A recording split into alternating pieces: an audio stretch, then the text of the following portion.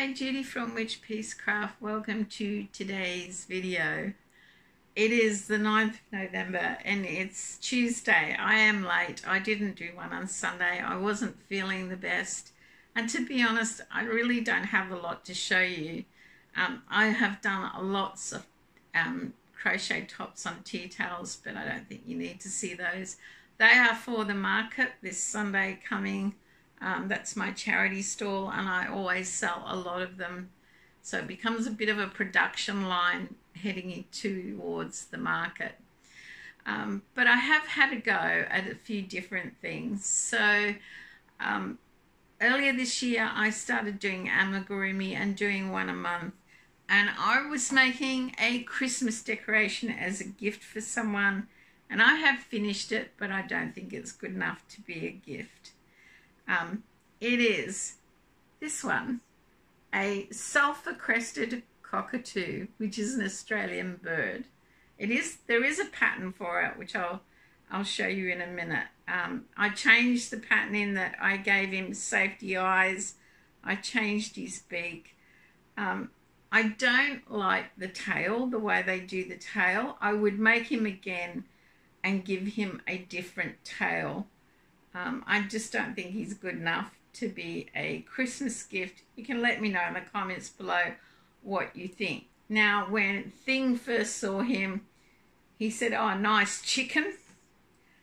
Reeves, who is far much more the diplomat and very careful, goes, "A lovely bird." But yes, it's the sulphur-crested cockatoo, an Australian bird sitting on a branch, and he was going to go away in the mail as a gift, but I don't think I'll be sending him. The pattern is Christmas Critters Cockatoo by Lincraft. That's it there. They crochet the eyes and a round nose, which I didn't like. And there is not a picture of the tail. That's all there is. So you don't really get to see what his tail is like. And yes, if I thought when I was making it, change this, I would have. But anyway, he is done now. My sulphur-crested cockatoo Christmas decoration. I haven't put a ring on him yet. I have to do that. I did buy a new Christmas tree for this year, which arrived last week. My Christmas tree last year, well, for the last 30 years, I've had this 90-centimetre Christmas tree, and we've had a big 6-7 foot tree. The 6-7 foot's in storage. It's only worth getting out when we're having lots of family over. And the 90-centimetre, well, it was crippling under the weight of the Christmas decorations that I've collected, and it was on its last legs. So the new one is about 5'2". Can't remember what that is in metres. And yes, my Christmas decorations are decorations I have collected from around the world, or family have sent me because they're unique. And it may look a little bare because the 90-centimetre was quite full, but this is going to take a lot to fill it. So I figured I could bury my little bird somewhere on my tree to help fill it. The other thing in November is, being the 9th of November today, on the 11th of November at 11 o'clock, is when we remember our veterans. It is Remembrance Day. We stop for a minute's silence. The importance of that day for me is it was my parents' wedding anniversary, and yes, my dad was married in uniform. He fought in the war. Now, we are immigrants from England and big tea drinkers. My parents, there was always a pot of tea. So when I took up crocheting and knitting again about 5 years ago, maybe a bit longer, traditionally for the 11th of November, I have made a Poppy Tea Cozies, because tea cozies are my first love. And I have made this year's. I have made this one. It is a small 2-cup teapot. It's the first time I have done a white base, and I have put poppies on the top. The leaves are currently pinned into place because I've steamed it to get them to go flat, like blocking. That's probably the only thing I ever block, is the leaves on a project if I want them to lay flat. I really like this new base that I've done, and I probably will do that again for a bigger teapot. But this is my tea cozy for Remembrance Day, to remember my parents' wedding anniversary and the veterans from the past and the present. I do sell this, and I donate the money to a veterans charity every year. Sometimes I make two, but this year I've just made the one. So besides that, I am way behind in all my cows and make along.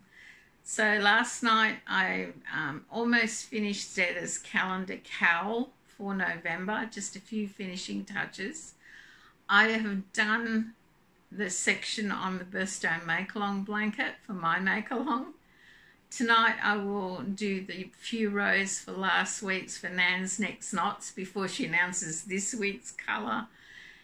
And if I haven't got enough to do, I have decided to join Gary from Urban Yarns Bush Tracker Beanie Make-Along. Now, I have made both beanies, his knitted pattern and the Bag O' Day pattern before. I have done a video, so I'll put a link to that above this somewhere. You can check that out. But I'm doing them again. And yes, I'm going to knit one and possibly crochet one. Depends on the time involved. I do like these patterns. I know the crocheted pattern is a big hit with crochet for cancer. I normally do that in acrylic, and I do the knitted one in wool, which is always popular on my charity stall, but it's a little hot right now to be selling beanies.